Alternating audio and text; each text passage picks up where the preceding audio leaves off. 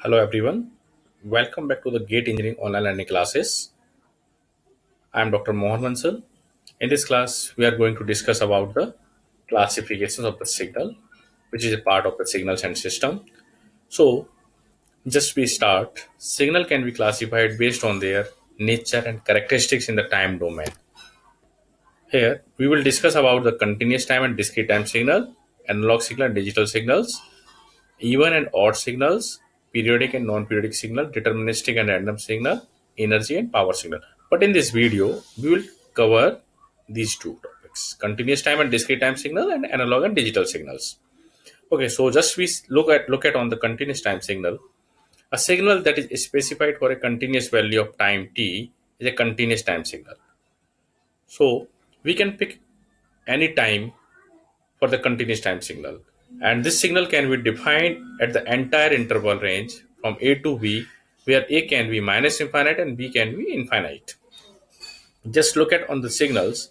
Here we can see that the decaying exponential sinusoidal signal, the signal is continuous in the time. Signal is continuously varying. And here in the other right hand side signal, we can see that the signal is defined between -5 to -1, and this signal is continuous here. So this kind of the signals are in the category of the continuous time signals, and value of this signal is 0 out of this range. I mean out of my greater than -1 and less than -5. This kind of the signals are comes under the category of continuous time signal. Now look at on the discrete time signal. A discrete time signal is specified for a discrete value of time t. Each discrete time signal. The signal is usually taken at equally spaced interval of time. So here you can look at on that signals. The signal is defined at equal interval of time. Sequence is not defined between these two time periods. So here this kind of the signals are discrete time signal, and we can get discrete time signal from the continuous time signal by sampling. By discretizing the continuous time signal, we can get the discrete time signal. Here you can see the right hand side figure. This is the discrete time cosine signal.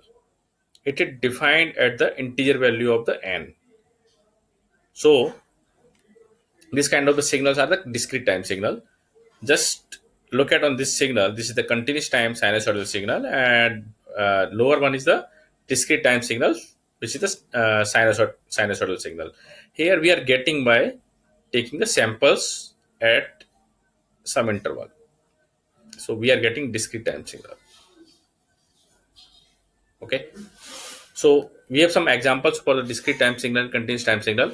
Continuous time signals are telephone signals, speech signal. What we speech? The speech signal is continuously varying. So this kind of the signals are the continuous time signal.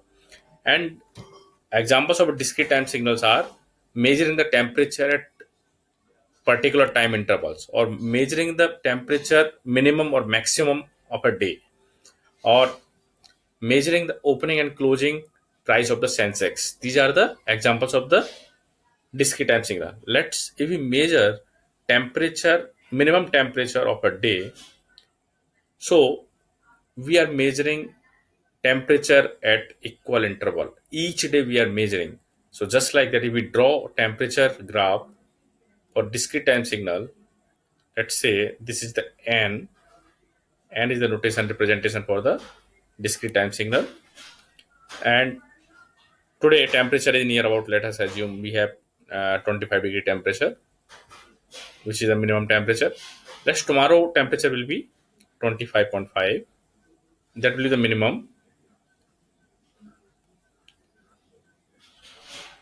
So day after tomorrow it may be again 25. So we are measuring at regular interval of time. So this kind of the category is the discrete time signals. Now how do we get the discrete time signal from the continuous time signal? Let us assume we have this is the continuous time signal. We want to discretize it. For that we need to use the sampler. Sampler is a technique to convert the analog signal or convert the continuous time signal to the digital discrete time signal. So in the input we have some analog signal or continuous time signal. If we use a sampler, it works like a switch. When switch will close, we'll get the output. When switch is open, we'll not get the output. So sampler will work like a switch by which we can get the output sequence. That will be the discrete time sequence.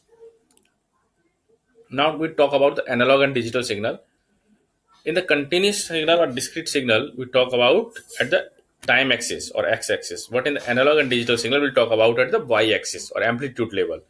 If signal whose amplitude can take any value in continuous range. Now here we'll talk about the amplitude level, this axis. If this axis is continuous, signal will be analog signal. Okay. On the other hand, a digital signal, if amplitude level is discretized in this way, like that, we can take output at some interval level. So the output level, amplitude level is discretized here. So this will be the digital signal. So here we have some examples of the analog signal and digital signal. You can see that our output or amplitude level is continuous here. Amplitude level is continuous. We can get any value of the continuous time signal, and here in the digital signal we are getting only two possible values, 1 and 0. So this is the digital signal. Now differentiate between continuous, discrete, analog and digital signal.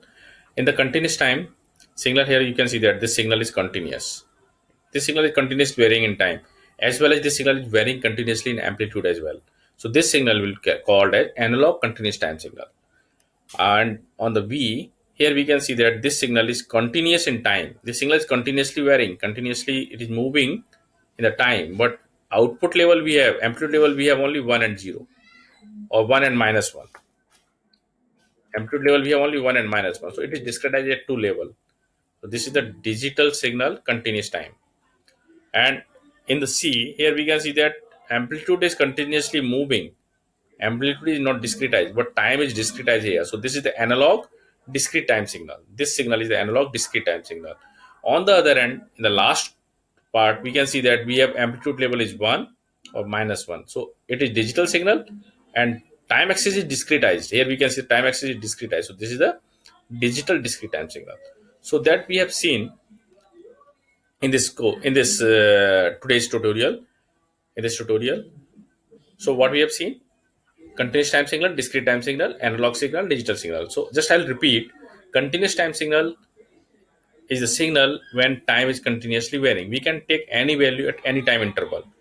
But in the discrete time signal, we can take value at only integer number of the time axis, like the n equal to 1, n equal to 2, n equal to 3. So here, this C and D are the example of a discrete time signal. Analog signal, we talk about at the amplitude level or y-axis. If amplitude level is continuously varying, that means it is the analog signal. If amplitude level is discretized at 2 or 3 or 4 intervals, discretized as 4 levels, so that signal will be called as digital signal. Thank you for watching this video.